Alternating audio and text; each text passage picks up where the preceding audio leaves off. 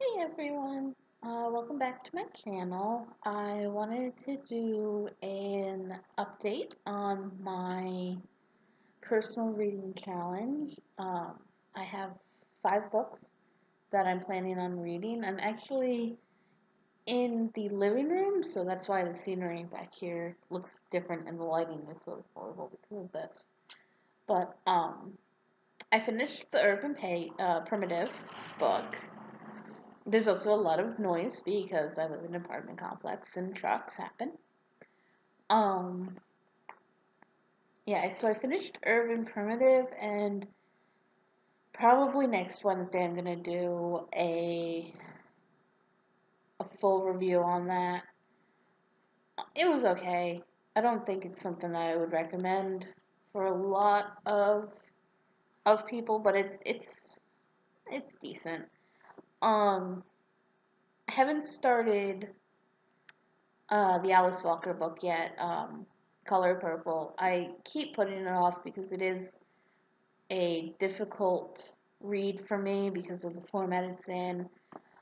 Um, I haven't gotten much farther on Revolution from Within.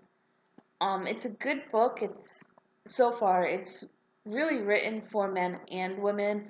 Uh, Gloria Steinem is a feminist author.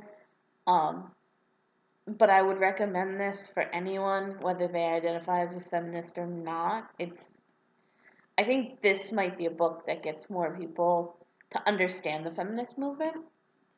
And as for A Tree Grows in Brooklyn, I'm about a third of the way done. If you can see that, that's my bookmark. So yeah, just about a third of the way done. It's a weird book. Um, and not that it's like, not in that it's supernatural or anything. It doesn't have a traditional plot. Like there's very few outside conflicts, and it's very much about the Nolan family. It's mostly seen through the eyes of Francie, and but it does talk about her parents and how her parents met, and it's not one of those books that like I could tell you what happens in a scene or in a chapter, but it's not like that chapter has to do with the overall plot of the book. I really do like this book. I know there was a movie made of it quite a few years ago. Um, I don't exactly remember how long ago it was, but I was probably 11 or 12 when I first found out that it was a book, so obviously it's older than that. Um, but yeah, it's a really good book. The writing style, it's not particularly difficult, so being let's see, it's a 493 page book, but it doesn't read like a 493 page book. Like it's beautifully written. It has a lot to say, but it doesn't say it with very difficult language. Like it's not a hard read. I don't know what the age is supposed to be on this. I don't know the reading level on it.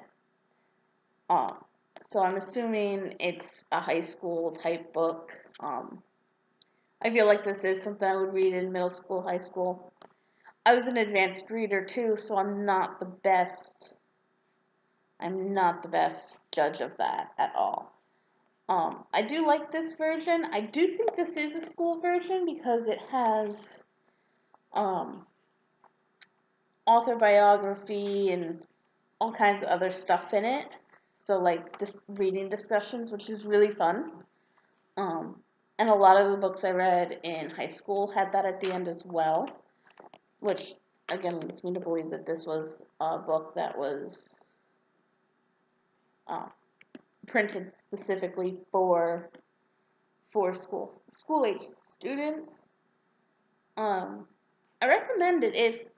If big books intimidate you, this might be a way to get into bigger books without having something like Stephen King's It, which you really have to pay attention to the plot and really deep read. This is an easy, quick read. Like, the chapters are really short, which is probably why there's like 40 some odd chapters. Yeah. Actually, I'm going to tell you how many chapters there are.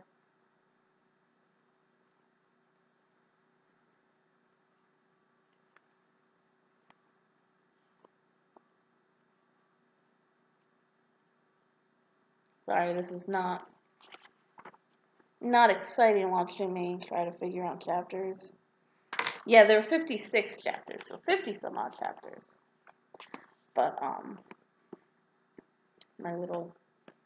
I'm getting distracted by the tassels, so I can only assume you guys are as well. But yeah, it's a good book. I recommend it. I'll probably do a full review on this when I finish, probably closer to the end of the month. Same thing with Revolution from Within. I'll definitely be doing a full review on this. Like I said, each month I want to try to read 5 books. A pagan book if I can find one, a nonfiction, whether that be biography, autobiography, memoir. This is labeled under self-help. Maybe some kind of history narrative, a fiction book, and then I really want to focus on authors that I haven't read before, authors that I would skip over. Trying to read more female authors, more non-white authors,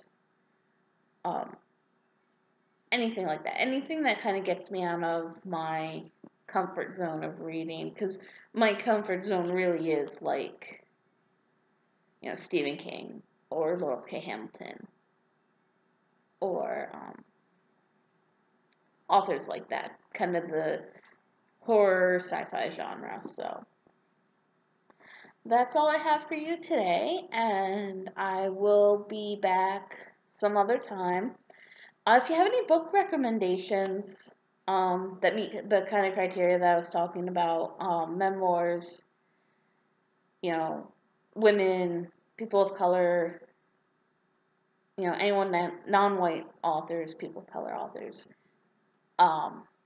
leave them down in the description below. I tend to not read YA, but if you have really good YA, you can leave that in the description as well. Like I said, I'm trying to break out of my comfort zone, so I will see you next time, and I hope you all have a wonderful day. Bye-bye!